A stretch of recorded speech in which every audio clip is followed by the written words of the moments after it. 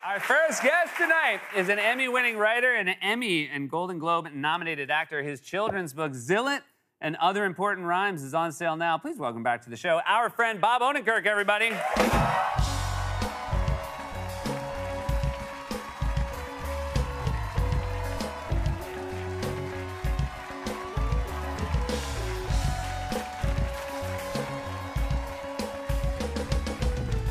Welcome back, Bob. Thank you, man. Great to be here. You are a SAG member, you're a WGA member, and you were very active on the picket lines this summer. I really was. That's your job, right? That is your job, and you did a great job. Well, this is my third strike. Congratulations. Thank you. Badge of honor. I know what to do. You go out to where the other writers are, and you walk in circles. Yeah. And that's what you do, and that's your part of the job. Did you find that as you get older, you realize that if you walk in the same direction for too long, one hip just starts to hurt? Yes. Yeah. I'm like, guys, Yes. We got to switch it up. That's We're going to be feeling this tomorrow. That's right. And if you turn around and go the other way, or you just switch people that you're with, then you get other screenplays from them. Do you like the camaraderie of the picket I line? love the camaraderie. It's really nice. I mean, writers kind of are loners, sort of. They kind of are in their lives, but then you put them in a line and give them something to hate together. Yeah. They become best buds. And we're all chums. You're a pro now, but did you feel like a rookie in the '88 strike? Oh, I was such an ass. Uh-huh. I was such a jerk. Look, I had been hired at Saturday Night Live only a few shows before the strike. What right did I have to? And I go to the strike with my friend Robert Smigel. Fantastic writer. And one of the great writers of all time. And we get there, and somebody is speaking. Somebody's giving a speech. We can do this. Hang in there. Some old guy is going on. And I'm like, who's this ass? This guy's a jerk. Shut up already. Let's start walking. And somebody leans over to me and goes, that's Bud Schulberg, one of the great writers of the century. And here I am, this jerk from Naperville, giving him.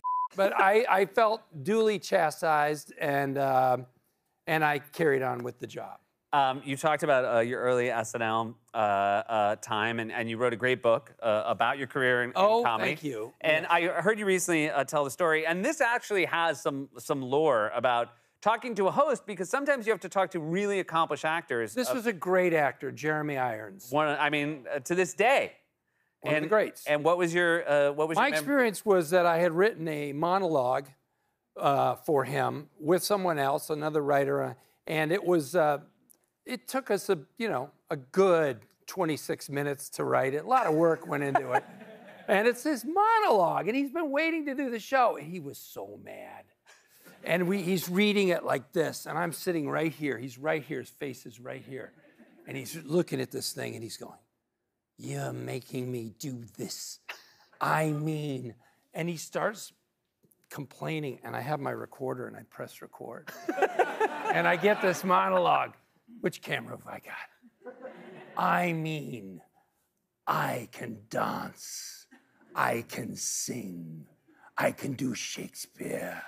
I can juggle. I can do anything. And you have me do this? And it was the greatest.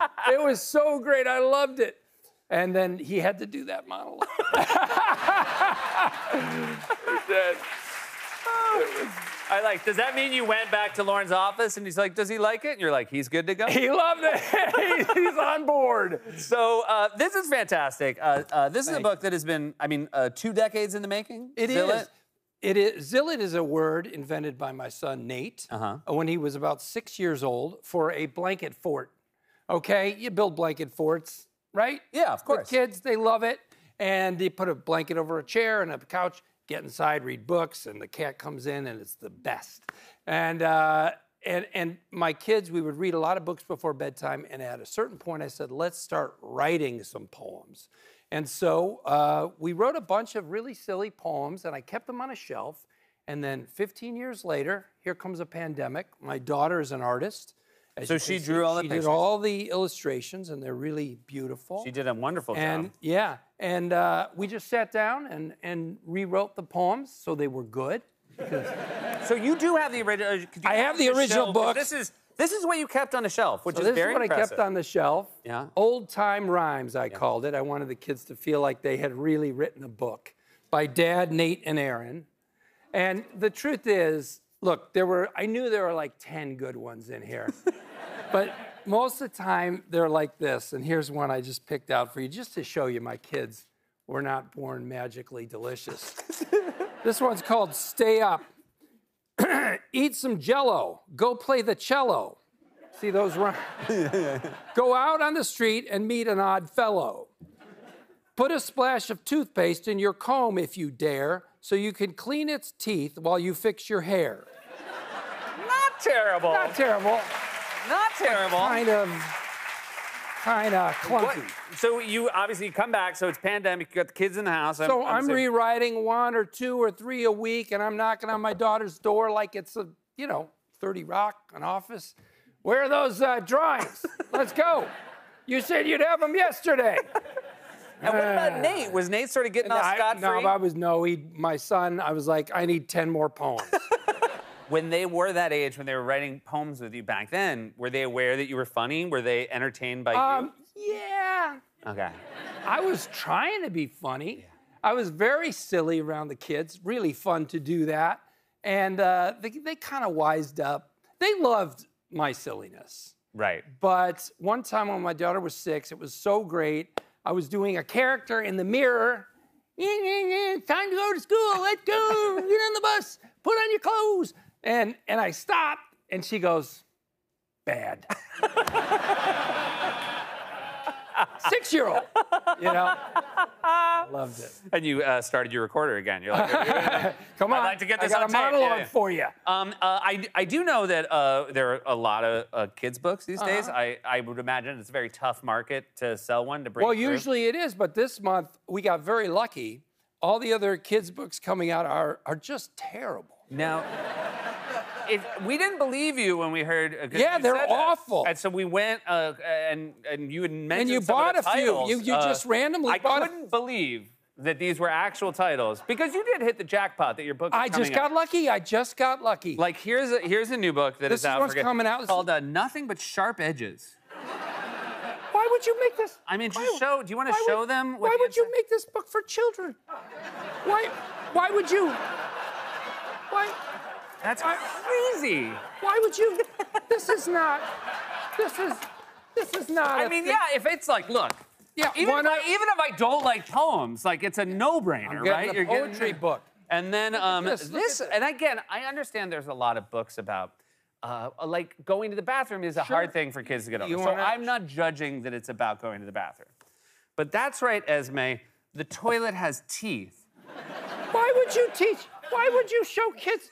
That's not a thing that you want to do. Yeah, I would think this was. This is our competition? Yeah. We're golden. What a good month. Yes. And then sometimes, like, there's like promotional tie-ins with film or TV, Sure. and I think that pays off. If there's a big kids movie coming out, then like you get a book, and the kids are gonna see it.